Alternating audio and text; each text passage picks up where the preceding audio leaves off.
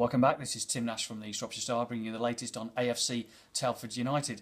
And today we report that manager Rob Smith has hit back at Hensford counterpart Frank Sinclair over the in a row which has developed over their postponement again of the home derby between AFC Telford and Hensford on Tuesday night. Now the match was called off because of a waterlogged pitch, and Frank Sinclair criticised the decision with a tweet which ended in a #joke. Now Rob Smith has hit back, saying that Frank can say what he likes, but the pitch was unplayable. The rain just kept coming down, and there was no way the match could be played.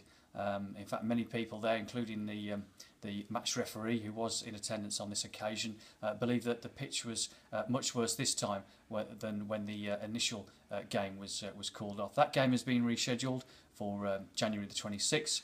Again, a Tuesday night. Other news coming out of the books today is that midfielder Greg Wilkinson has finally ended his long exile by sealing a loan move to FC Halifax in the National League Premier for the rest of the season.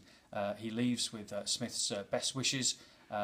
Remember, Wilkinson is one of two players that were forced to train on their own and away from the club in the wake of Smith's decision to exclude them.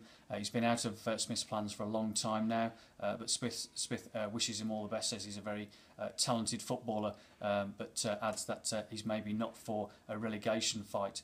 Smith hopes to use the wage to sign maybe one of two targets. He's looking for a striker and an attacking midfielder, with possibly one of those deals happening in time for Saturday's trip to Gainsborough Trinity, when on loan Wolves winger Eusebio Banchesi will be available to make his debut following the postponement in midweek.